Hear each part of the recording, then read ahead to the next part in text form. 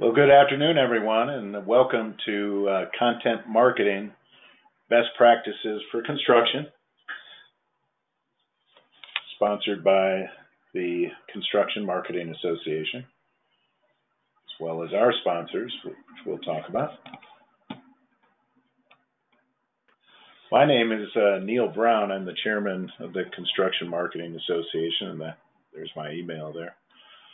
And with me today is our esteemed colleague and board of director and editorial director of Modern Trade Communications, Paul Deffenbaugh. So let's get right to the agenda.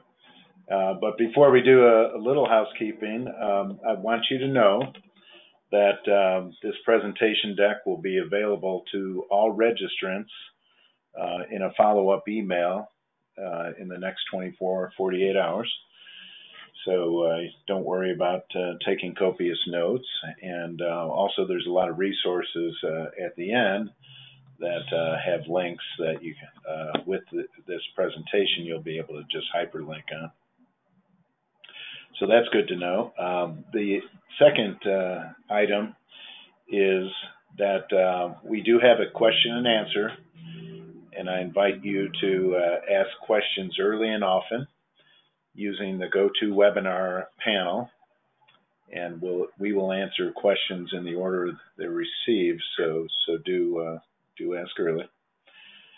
And lastly, want to let you know that we have a hashtag for today's webcast, Construction Content 19. So we will be posting content throughout the webcast and invite you to use that hashtag as well in your social media. So again, welcome, and going to talk a couple minutes about our sponsors, Nespro Personal Protective Equipment and Acumatica, which is a construction software, an ERP construction software. And then I will be covering our national survey, content marketing survey results, a brief survey that we started a few months ago. And I'm also going to reference a survey that I read every year, a study from the Content Marketing Institute. So I'm going to talk a little bit about that. And again, we have some references to that in resources. And then finally, we will introduce our esteemed panelist, Paul Deffenbaugh, who will share his perspective on content marketing. And he is a journalist, so he has a very unique perspective. And as mentioned, questions and answers, and then a bunch of resources at the end. So with that, going to get right into it. And so let's talk about our sponsors. And Nespro PPE is a manufacturer and distributor of electrical safety personal protective equipment. And they are a national sponsor for CMA. And then, as mentioned briefly, Acumatica Construction Edition is a software, an ERP software, that has a field service edition, job costing, and a lot of other features. So it's completely cloud and very fast-growing software. So those are our sponsors that make this all possible. And so let's get into our survey. And I'm very happy to share with you that 100% of our respondents, and we had nearly 100 respondents, are implementing content marketing this year. So that is reinforces that, in my opinion, content marketing is the hottest topic in all of marketing. So let's get right into the types of content marketing that are being used, and everyone is using website content and social media. Now these are presented in order of the survey. So if we jump down, the next largest content type is brochures, and collateral and catalogs and things of that nature, followed by newsletters and video and case studies, blogging, etc. So another way to look at this would be to array them, which perhaps we can do later. So those are different content types, down to syndicated content, infographics, and other. And I did look up that other, and it had to do with sales calls. So that's, and then I think there was another one about surveys in that other category. So when you're doing content marketing, what is your primary objective? The largest, biggest lead objective was lead generation at 35%, followed by awareness and reputation, and then followed by search authority and website traffic. So all excellent objectives, but lead generation is paramount. And then an open-ended question: what is your most effective content marketing tactic? And I was kind of surprised that social media was ranked tops at 21%. Not surprised about blogging at 17%, and email or newsletters at 13%, then video, web content, case studies, white papers, editorial, media placements, something Paul will talk about. AdWords, I was surprised that was listed in content marketing. And then social advertising and surveys. So anyways, some types of content rated by effectiveness. How is content marketing measured, or how are results measured? Pardon the siren there. Our offices are right next to a busy highway. So the biggest measure is analytics, and that makes sense because everyone is using Google Analytics for their website, so that indirectly might reinforce that people are measuring their website traffic. And that's followed by social engagement. So social media really coming through here today in the subject of content marketing. And then back to that important objective, lead generation. So lead generations at registrations at 29%, and RFQ, RFP requests at 14%.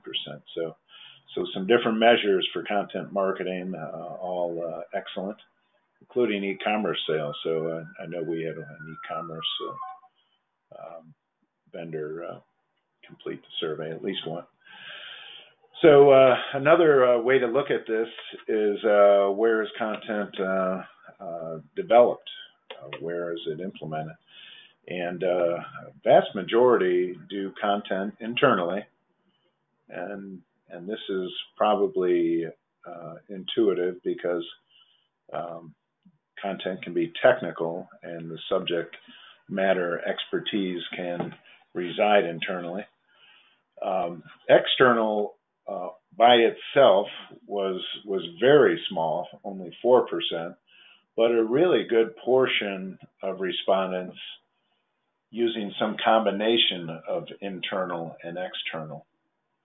And I will reinforce that, as the CMA does marketing services, most of our clients do some portion of content, while CMA, providing marketing services, provides content, and often the majority of content, but that would be this combination. So makes total sense to me.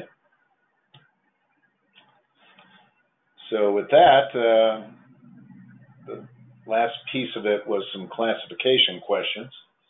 How do you classify your company? What type? And we had a good representation of building products, manufacturers, and a small number of equipment and tools manufacturers. A lot of different types of construction services, commercial construction, home builders, remodelers, and then a fair amount of consulting, marketing, and media services. Maybe maybe Paul Deffenbaugh completed the survey as a publisher and on in there. So, and then what size of is your company by employees? So here again, a really good mix. Biggest group between 26 and 100, and but a decent amount of respondents with 1,000 plus employees, an equal amount for under 10 employees. So really good mix there. So before we get over to Paul, I talked a bit about the Content Marketing Institute. If you get a chance, obviously you're on this webcast, so you're interested in content. If you get a chance, sign up for their newsletter. You get a newsletter daily from the Content Marketing Institute. And they conduct an annual study coupled with Marketing Props, which is between CMI and Marketing Props, my two favorite marketing sources for information. Both have daily emails. But anyways, the study is listed in the resources, and this is one of my favorite slides in the last year's study, which was, or this survey that was conducted in April 2018. So they do a B2B version. Unfortunately, they do not do a construction vertical version, but they do a business-to-business version and a business-to-consumer version. And the B2B version rated, we're also looking at the buyer's journey here and the content type that's most effective when used for demand generation purposes. So this slide is just a wonderful amount of information. And so the early stage of a buyer's journey is also awareness, interest, timing. Blog posts and articles rank highest, and that is followed by ebooks and podcasts and videos and things of that nature. So as the buyer's journey moves to the middle stage of consideration and intent, then white papers rank highly at 53%.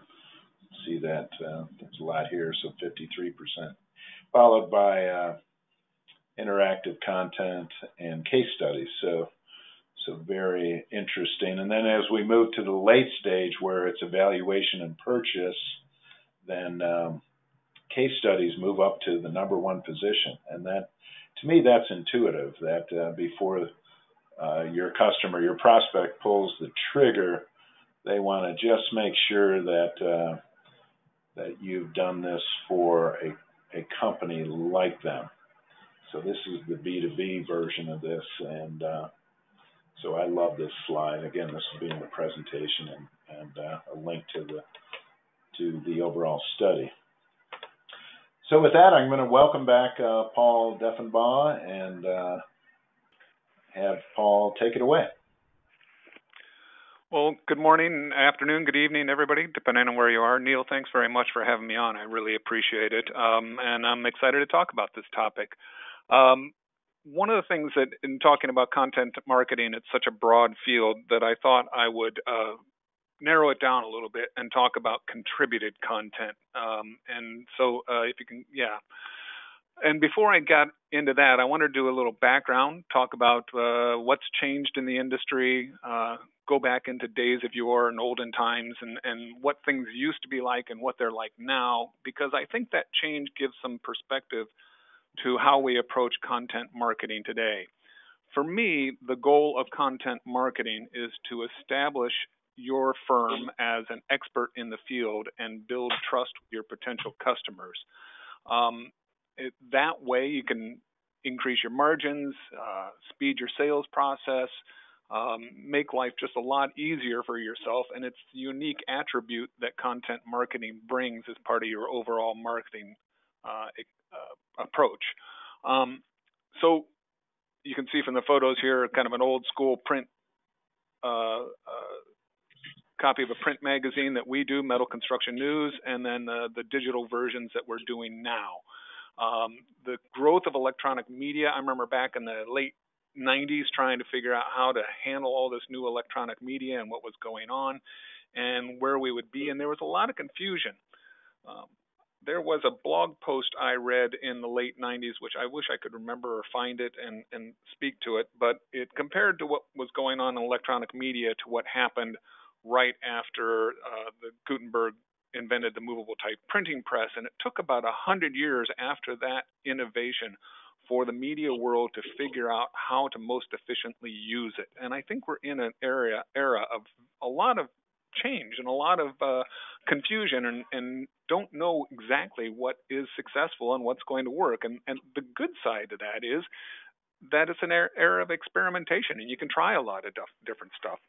And one of the things that makes that happen and possible is you have all these new publishing platforms, from the simple things like Facebook and Twitter to the more complicated like blog posts, to even highly sophisticated content management systems for websites. It's much easier to publish content. And for those of us in the publishing world, this is a real new thing that all of a sudden the people who were our customers are now able to do what we do with fairly low barrier to entry. There are some differentiations. I like to say that we're pretty good at identifying and engaging an audience and all of that. But there is an opportunity for whether it's a marketing agency or a manufacturer or a construction firm to talk directly to their audience on a fairly simple publishing platform. One of the other opportunities on contributed content, especially on my side, is that over this period of time, editorial budgets have gotten a lot tighter and we have to do more with less. So we're looking for more efficient ways to create good, strong, engaging content. And that means we're turning to people like you to get it. And that's a great opportunity for you. The downside to all of this new publishing is that we are, these next two kind of go together. We're overloading our audience and they're becoming more skeptical about the information we give them. So no matter what you're doing, whether you're doing a blog post, case studies, ebooks, anything, you are facing an increasingly skeptical audience that is going to challenge you and less likely to buy in, which makes the engagement of what you're doing with content marketing more difficult. And so when I'm talking about contributed content, we can draw lessons about overall content marketing from this very specific idea. I do want to have a word on PR lists. You should know that I pulled up my email this morning and I had 4 pitches for contributed content to either our print or our electronic media. I, like everybody else, am getting inundated, and it's because my name is on a PR list somewhere. And so I get stuff from India, from the UK, from all over the United States, and it's just a lot of stuff to weed through. So let's go on to the next slide here, Neil. Yes, sir. Let's go ahead and do the next build so we have the whole thing there. I thought it would be beneficial for me to talk about how we work at Modern Trade Communications. Our audience, we're a B2B publishing company, a niche publishing company for the construction market. We serve the AEC audience. We do 2 magazines, they're tabloid size, 12 times a year. 4 editorial staff people, plus a couple of freelance art directors produce all that.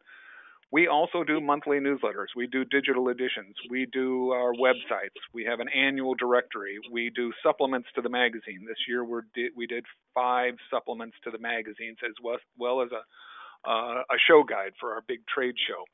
And then we also do webinars. We do 1 webinar on average a month. So we're creating a ton of content and we're looking for help to do that. And so there are contributed content opportunities to work with us. What I try to do is define those opportunities for our audience. And I do that for a couple of reasons. One, it gives me more control over what we do. If I don't define this is where you can contribute content, and this is how you can contribute content, I'm in the awkward position of having to say no to anything that's pitched, just what seems like a whim.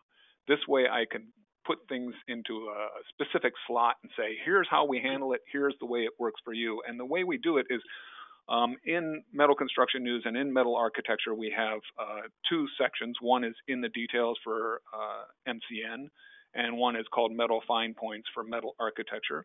They are specifically contributed content sections where people, whether they're advertisers or anybody, can provide content for the magazines. They're one-page articles. We categorize them ahead of time. You can look on our editorial calendar and see that in March, we're going to cover insulated metal panels, or in May, we're going to cover metal ceiling systems. And then you can provide that information, plan it ahead in your marketing plan as well. And what we aim for is technical information. It's not a marketing piece. It is a technical information that will give our audience more information. I'm going to talk about that more as well. There are times, of course, when things are great content that don't fit into those slots that we've defined, and we use guest columns and things like that as an opportunity there. We don't do guest blogs, though. I know lots of places do. Our engagement on blogs is not as high. I think I talk at the top, you can see at the top of the slide there, that we are still print-centric. We believe our audience, and from all of our surveying, is print-centric. It's important to know that the average age of a construction worker in the United States is over 50 years old. So we're talking to people who are a little bit more comfortable with print. They like to have it laid down in front of them. Doesn't mean they're not reading it on their phones also. And we do digital versions of all of our magazines for both web platforms and mobile platforms. But we don't get as much engagement on blogs and websites and that sort of thing. But we do webinars. And the way we work our webinars, and this is interesting for folks because it is all contributed content. We work with advertisers who have put together usually an AIA course or something like that they can repurpose and do as a webinar presentation. And essentially our job is to deliver our audience. And it's a great way for content to get specific, that is important to you to go specifically to our audience. For perspective, we have about 30,000 readers in each of our magazines and about 10% overlap between the two magazines. So you're 55 to 60,000 total readers that we reach out to, and then we get a pretty good engagement from the webinars. Let's go to the next one here.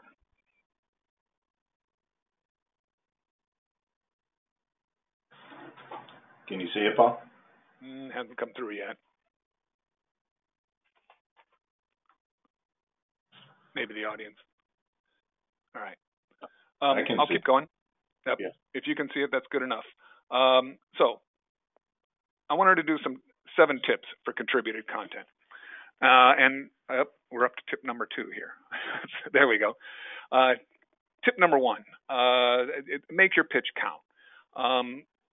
This is when you approach me, and I'll tell you how I like to work, and it's a great way to maybe get another understanding of, I think maybe other editorial directors work differently, but I'm not certain that they're not a lot similar to me, and that was a lot of knots in one sentence. I like to be approached by email. Most people do. Don't call me. It takes more time. It's harder to work through. But when you do approach by email, like I said, I have 4 or 5 pitches already today. You've got to break through my awareness. And the best way to do that is into breaking the query into small chunks of information. I don't read 7 paragraph queries. I'm just not going to.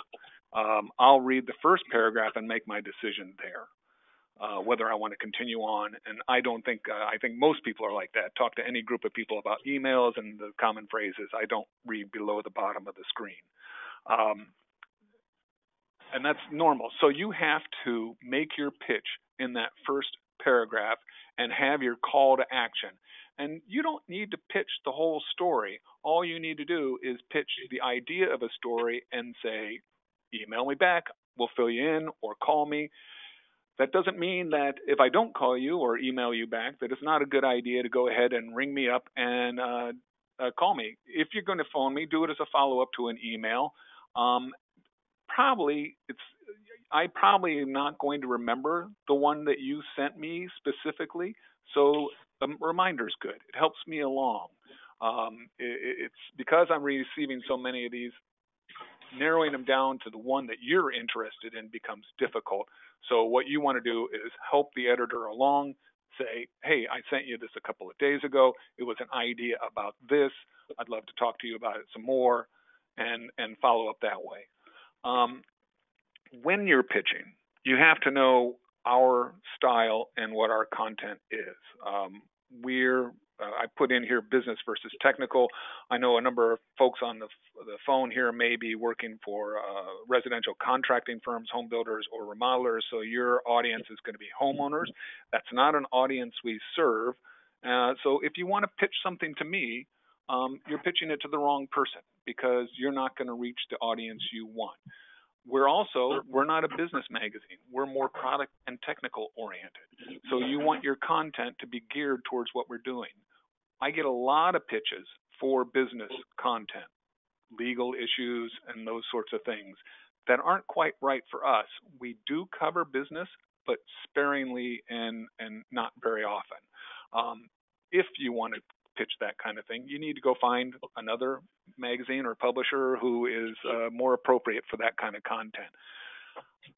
I can tell immediately whether you have a concept idea of what we do just by have you gone to our websites and looked at what our content is, so you can see. I mean, we cover products, we cover projects, we cover technical information, trends, and you, by approaching me with a query, if you've done a bit of research on our websites, asked for our editorial calendars, looked at our editorial calendars, you're going to be in a much better position to gear your pitch towards my needs. And it's a good idea to say, if I'm interested, say, hey, can you send me an example of something that you thought was really good? And then you have a template for how to proceed. And then I kind of jokingly here say, when you say know your style to an editor, is it AP or Chicago style? That's a little bit farther down the road when you're writing your content and sending it to me, more so for print than online. But it really helps an editor if you have matched the style to the style of the magazine, if you're using AP style, because it speeds along their editing process. Let's go to tip number 2 here, Neil. Understand our audience. I covered this a little bit, commercial versus residential versus industrial. Are we research oriented? Is that the kind of market that kind of information we handle? Do we cover marketing trends? Do we provide installation information? A lot of that depends on the audience, who the contract, and are we talking to contractors, architects, or engineers? And I think these 3 people have different approaches. My attitude about contractors is generally they have a problem and they're looking for a solution to that problem. And usually it's an installation, it's a product need, it's something like that. How can I solve that problem for that contractor? That's how I get the best engagement from our contractor audience. For the best engagement from our architect audience, they want to know what's going to happen in the future. They want to see what the trends are, and they want to see lots of projects so they can see what other architects are doing and kind of divine a trend out of those kinds of analysis, looking at other projects and see what's happening. And engineers, they want the technical stuff. They want to know how it fits into the technical issues, so it has to be really specific to their needs.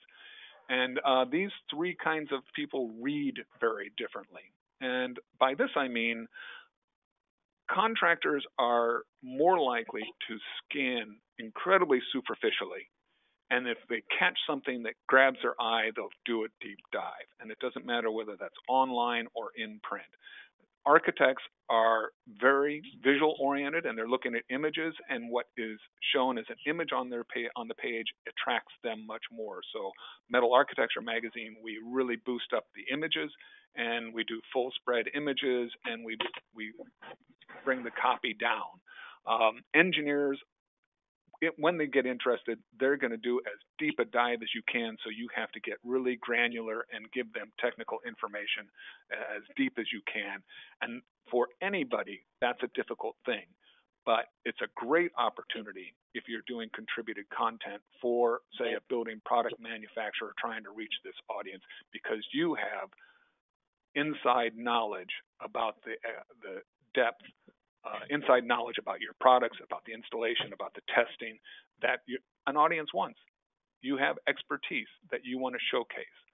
And then the last item here I want to talk about was supply chain dynamics. Really, when you're looking at an opportunity for contributed content or any kind of content marketing platform that you want to get to, you really have to kind of identify who's doing the buying and who's doing the selling, and that'll tell you a lot. For us, metal architecture, it's a very simple thing. Advertisers, building product manufacturers, and service providers are trying to reach the architecture audience. On the metal construction news side, it's a little more complicated because we have coating manufacturers who are selling to roll former manufacturers who are selling to contractors. There's multiple points of buying and selling, so we're serving multiple audiences in that, and it can be a little complicated. I think that's true in many places in the construction supply chain. So let's go to tip number 3 here, Neil. All right. The great opportunity in contributed content is the access to expertise. I mentioned this. You have within, whether it's you're an agency representing the building product manufacturer or a building product manufacturer or a contractor, you have people inside your company who are experts in their field. They just know the stuff cold. And if you can get out of their head to your audience that information, and you're not going to be giving away any trade secrets here, get that information, you're going to engage people at an incredibly high level and have really high buy-in. Those people often need coaxing, and they need help communicating. You want to make that person an expert and present that expert to the industry as an expert. It builds up their profile and it builds up your company's profile. A lot of tricks for doing that. One, interview them, record it, transcribe what they say, clean it up, give it back to them, and have them approve what you've written. That's the simplest way to do it. Lots of different alternative story methods you could do. Do a Q&A with them. Do 4 tips from blog post by. You could brand this person as an expert. One of our advertisers has a blog called The Code Man, and they've branded a person in the company as the code expert. Use the opportunity to overcome objections. A final word on that one. They may already have written what you want. It's my belief that within companies exist already so much content that you can access that is easily repurposable. It's been written, it's hiding on computer drives. You have to go and find it, and when you find it, most of the information in the construction world is evergreen. It's not so timely that it can't be a few years old, and you can repurpose it easily and just take those nuggets that exist already and with a little bit of effort turn them into new opportunities. I also think that contributed content and content marketing is an opportunity to overcome objections. Talk to your sales staff. Find out what the biggest objection in the marketplace to the purchase of your product is or service is. What do your customers say when they say no? And then you address that issue, that objection directly through your content marketing. If it's price, address it through your content marketing. Talk about the difference between price and value. If it's a quality, talk about how your company delivers quality and show them. What are the major reasons people choose your competitors over you, and take those head on through your content marketing and through the contributed content. Tip number 4. All right. This gets back to the idea of building an expert. Use a byline. Claim your work. People want to know who's writing the article. Blog posts, that's easy. Infographics, it's almost impossible. For us, we want bylines on that contributed content. We want to know what the qualifications of the expert speaking to the audience are. You're going to have so much higher buy-in if the audience believes that the voice they're hearing is a seasoned voice that understands their problem. Contractors, especially, I often tell people, contractors, the only people contractors believe with information are other contractors who are doing the same thing they are, because they're the only ones who really understand what that contractor is going through. And I believe that's true across not just contractors, but architects. We all feel that way. The only people who really understand our problems and the issues we're facing and trouble we have selling are people who are in the same position as we are. And by using a byline, you establish that expert as the person who is in that same position. You got to, provide the person's qualifications and always give a bio, just a brief bio of the person, 2 sentences at the most, fills it out. I like to see what the person looks like. Non-professional pics send the wrong message. We've had submitted for our content photos of people with hats on backwards and sunglasses, and there's not a lot of buy-in because you can't see the face, and there's a reaction to that attitude. You want it to look professional. It doesn't need to be professionally shot, but you want it to look professional because you have to know who your audience is. Remember, in the construction industry, more than 50% of the workers in the construction industry are average age is over 50 years old. Homeowners have a different attitude. They're going to want to see a level of professionalism, especially in the remodeling market. They are so afraid of fly-by-night operators. They want to see experts. And reasserting this, establishing your expertise, that all of these things, the job title, the bio, and the headshot present a complete picture of that person. Do not just use the company name as a byline. Nobody really cares about that. It's just because it's obvious it's coming from that company. The byline is just a repetition of what you're already saying, and you're losing an opportunity to establish an expertise. And I ask this question in marketing department at bylines because this is always something that we get. We have contributed content that is written by a marketing person, and they tend to be well written. And let's face it, most marketing departments are writing this stuff, but I think you're better off ghostwriting it and having it over somebody else's name because you have that opportunity to raise the level of trust and expertise in your company. Tip number 5. Know the requirements for the contributed content. Know the length. 800-word requirement means no longer. You want to give the designer flexibility. You want to have, if you have more information, suggest it be added to the online version of the article. Now I'm speaking about print, but that's true with online. You want to know what the parameters are, what the company, what the opportunity is. If you're delivering a 1,600-word article or a 20-minute video or whatever it is, and the expectation is half of that, you're not engaging the audience as much as you want to. And the person you're talking to, who is the editor, knows what the engagement levels are for his audience. That editor's been through the analytics on their website. They know what kind of articles get the highest engagement, so you can trust them to direct you in the right direction. Again, kind of article oriented, but also this works for the website. It's true for print online. I mentioned that contractors are skimmers and they look for ideas and ways to burrow in deeper. So you have to have lots of points of entry. One long, big bunch of copy is nobody's going to read it. So use sidebars, use pull quotes, use factoids, use captions, use subheads. Use all of those opportunities to give the reader a chance to get inside that article and make it provocative. Don't use a subhead that says "in summary" because that's not provocative. Use something that says, last chance to buy. I'm making this stuff up off the top of my head and don't have a good one, but use something that is provocative and interesting and brings the audience in. Don't lose those opportunities to engage the audience. And remember, what you submit is going to be edited, and you may not like the edits, But this gets to the biggest issue with contributed content or content marketing. The great opportunity in content marketing is you get to control the content. But when you're contributing content, the editor wants to have control, so they're going to edit. And if you've written long or your video is long, you're definitely not going to like what is edited, because they're going to take out stuff that you thought was important. And sometimes you're not going to see it before its final version.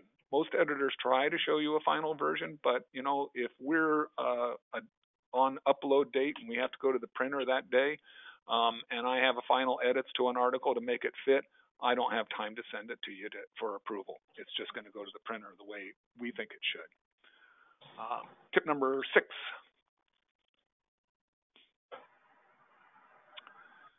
Provide quality images. This is one of the things we see so often. We'll get a great contributed article and it just has a static product shot next to it. So you're losing the opportunity to engage the audience with that image, to get a chance to get an eyeball deeper into the article, because it doesn't show anything and it doesn't support the article the way it should support it. Graphs are great. Installation shots are great. Action shots are great. And it doesn't matter whether that is print or video, blog, online, anywhere. All of it works the same. You got to have a picture that goes with it, that brings somebody inside the article. Avoid putting your logos on contributed content, because editors probably going to be uncomfortable showing your logo in the middle of an editorial page. And avoid pages that look like catalogs. Editors are uncomfortable with just a catalog page coming through as a PDF. Again, for the same reason, they're definitely trying to differentiate between editorial and advertisement. One of the biggest issues that we've seen in this change from print-centric to electronic media over the last 20 plus years is the fact that we have to be much more careful communicating to our audience who's saying what.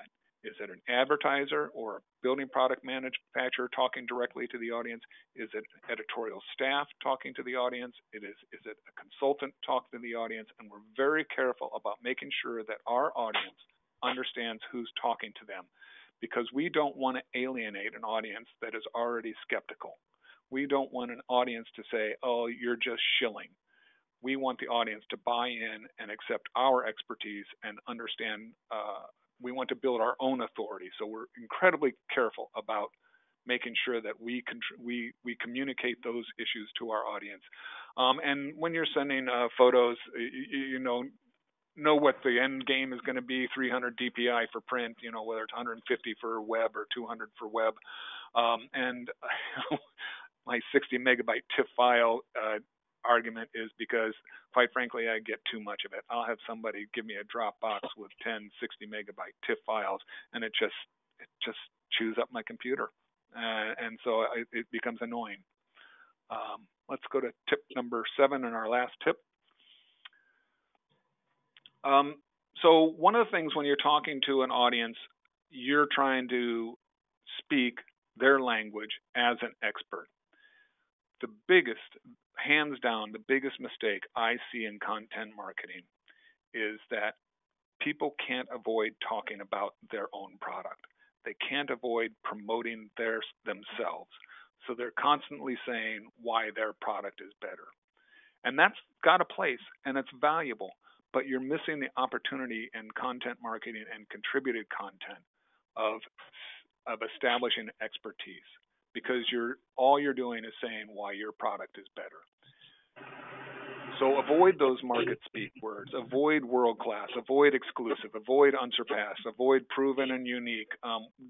Editors in print are going to cut those out anyway, because they become meaningless words and they're unproven words. And you've lost an opportunity when you use those easy market speak words rather than very specific technical words that address this audience. For example, if you say it's tested, that product has to have been tested in a lab, not just in the marketplace. It's that kind of specificity that is important to audiences. And you want to show your expertise, but you also want to avoid jargon. everybody says in the industry says footings or footers. Uh, one is correct, and now all of a sudden I just blanked on which one is correct. A footer is incorrect. Footings are correct, I believe. So for some reason I blanked on this. Knowing the correct one is important to engaging your audience. One is jargon, one is specific and accurate. And then avoid the tendency in all marketing copy of overstating things, which means never use exclamation points. And last slide for us, Neil. A few bonus tips. This is English 101 stuff. You guys all know this, but it's important because I see so much of this. Organize the content that you have and how you're presenting it, whether it's an article, a blog post, a video, no matter what it is. Organize it in a way that is logical and understandable and has a progression to it, and tell your audience what that organization is. Tell them, here are the 3 things you're going to learn. Here's what I'm going to say. Just communicate specifically and directly with the audience. And when you say something, be specific about it and be concise. The biggest problem we see in editorial content is somebody uses 60 words to say 20. So that 1,500 word article becomes a 750 word article because we start cutting out the stuff that doesn't need to be there. And just because I'm an old English teacher, avoid passive voice and exclamation points, never. Did I say that twice? I think you said that. Anyway, those are my ideas for contributed content. I'd love to hear from anybody and what your concerns or interests are, and whether this is works for you. So, Neil, thank you very much, and I think we have some questions. Yes, thank you, Paul. Excellent insight, and thanks for sharing the editor's perspective, since that's very important for marketers to understand. So we do have some Q&A. We have some questions coming in, and I have one really biting question that I want to ask you before we dig in too deep. But how do you feel about exclamation points, Paul? It's my favorite topic. Real quick, I had a freshman high school English teacher who said that pretend you have 100 exclamation points to use for the rest of your life. Okay. All right. So no exclamation points and no braggadocio about how great your company, your product, your service, and you certainly don't want to. There's a place for that. Yeah. There's a place absolutely. for that. Yeah. Or maybe after you write good factual information that the reader comes away saying, wow, this is a great company, a great product. Mm-hmm. And they infer it on their own, maybe, is the point. That's the goal. Yeah. Yep. To establish that expertise and build the trust. All right. So a couple of questions here. And this one's definitely directed toward your presentation. How do you handle contributed content from non-advertisers? Oh, yeah. So this is one of the touchy issues that everybody faces in the marketing world. We have people who advertise with us and people who don't. End game is my job is to serve our audience, and so we will handle contributed content from non-advertisers. We prioritize the people who are investing in our success. We recognize that we need advertisers to continue doing what we're doing, but we also need to be even-handed across the board. And so non-advertisers get a chance to contribute content. And I've had many, many discussions from advertisers who spend a lot of money with us who ask why we gave free space to somebody else who isn't spending any money. And it's a valid point and a valid concern. The answer is always that we think it was a great article for our audience. And so put your advertisement next to that great article, because my job is to deliver an audience. Okay. How about will you run an article if it's being picked up by someone else? That's a great one because the repurposing of content is so common these days, and it's understandable, and it really depends. I always ask for exclusive, um, and I'd like to get it, but if it has run somewhere else that is a distant or non-competitor to us, I'll consider it. Oftentimes, people submit stuff to us that's already run on their blog site, and I'd like it to go the other way. Contribute your article to us, and then leverage it through your social media, through your blogs, and other ways. Use us as your starting point for that article, and then spread it out from there, repurpose it from that point. We have a question that I think you already answered. Maybe they asked it before you spoke, but they said for bylines, do you list both the author and the name of the expert? And I think you would probably say that you want the whole article to be bylined by the expert, not the marketing department. Correct. Yeah, you want that person's name front and center, the expert's name front and center for the audience. Right. All right. Here's one that you'll have to dig deep on. How are you convincing advertisers that the audience is still print centric? Oh, great question. We do lots of surveys, and we can show advertisers.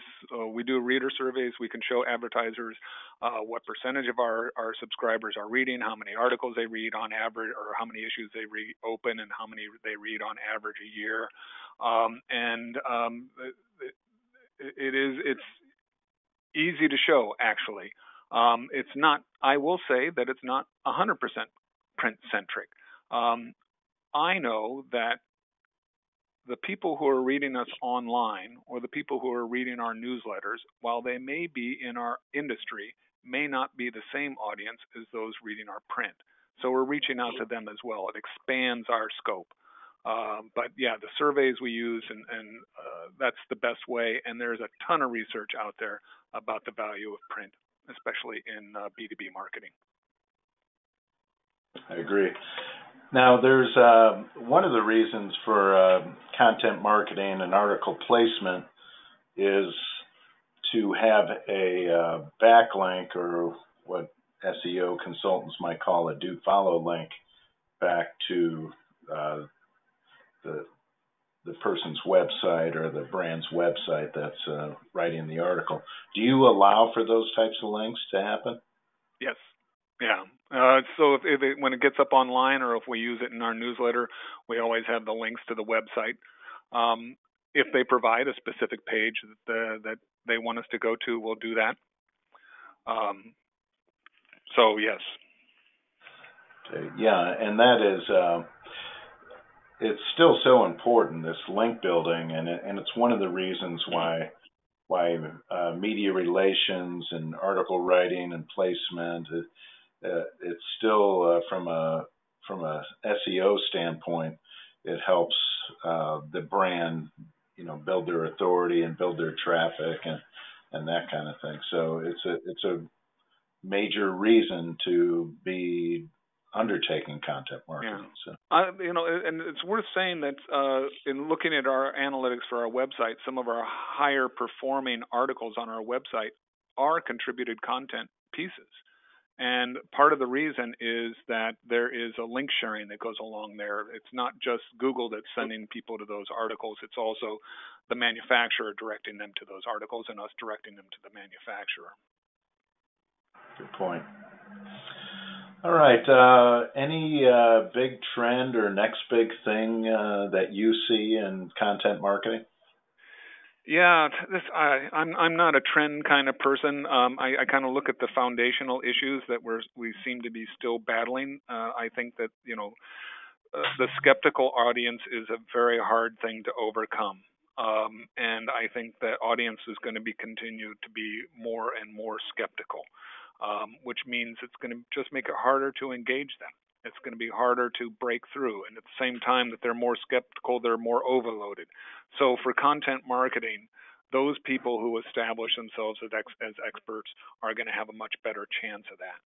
But the other side to that is control. the biggest thing, it's almost like it's a truism across industry, across anything. Everybody wants more control over what they're creating. We're seeing it in the contractor field where more and more contractors are bringing services in-house, services that they separated out to trade contractors years ago. They're now bringing them in and self-performing them because they want more control. Building product manufacturers are trying to control the supply chain more. They're buying distributors, they're buying point of sale people so they can control that. They're even buying installation companies so they can control the installation of the product. So that's true on this side also. So I think this idea of creating more content and controlling the content that we create and controlling the audience that we have from manufacturers, from agencies, from service providers is going to continue. It's just going to grow and grow because we want more control over the material we send out. Sure. And because content marketing is such a hot topic, everyone's jumping into publishing, and so some people are not good at it. So there's a lot of bad content out there. There's a lot of noise. There's a lot of fake news. So all these things, the quality of content as the volume of content becomes like a fire hose. Maybe there's a give and take there with quality as well. So to your point, there's still a place for quality content and accurate and technical and interesting, and but now there's all kinds of noise all around us, and so you have to break through that somehow. And it's so easy to hear about all the clickbait stuff. It's so easy to get an audience to click on somebody, but you're not engaging the audience. So we always joke around here. The perfect article for us would be first they poured the foundation and then you won't believe what happened next. That would be a great title. But it's just clickbait. And it gets to that issue of quality versus quantity. And part of the problem is everybody plays it as a numbers game. Right. If I get 100,000 hits, that generates 2% leads. Correct. Well, I think let's. We're getting close to the top of the hour, so let's keep it going. I'll give you a little quick background on Construction Marketing Association. We're focused on marketing for construction products and services, providing resources. We have a career center. We have a marketing certification program. And we have marketing services. We have a website, an award-winning blog, a LinkedIn group, a very active LinkedIn group. There's our career center that you can get from the homepage as well. Our next webcast is our Outlook webcast that we do always in early to mid-January. So I hope you'll join us for that. We'll have a survey going out for marketing planning for the new year. And in the appendix of this presentation, why you're going to want to download this after the fact are all these juicy resources. I mentioned the 2019 B2B Content Marketing Research Study done jointly by the Content Marketing Institute and Marketing Prof, so we have a link to that. You're certainly welcome to Google that as well. We've got a CMA blog on content for every stage in the client life cycle. We've got a webcast and survey on blogging best practices in the construction market. Inbound marketing is a term that is intertwined with content marketing. So we do have a good blog and a webcast and survey on that. And certainly self-improvement, we always like to include in our resources, the CCMP program. We've got our book, Tools of the Trade, Modern Marketing for Construction Brands, and then again, that Career Center. So with that, I'd like to thank Paul Deffenbaugh for all his help and insight today. Thank all of you who have registered and participated in our webcast. And lastly, our bios, Paul and my bio, are in the appendix here of this webcast. And with that, I'd like to thank you and talk to you soon. Thank you.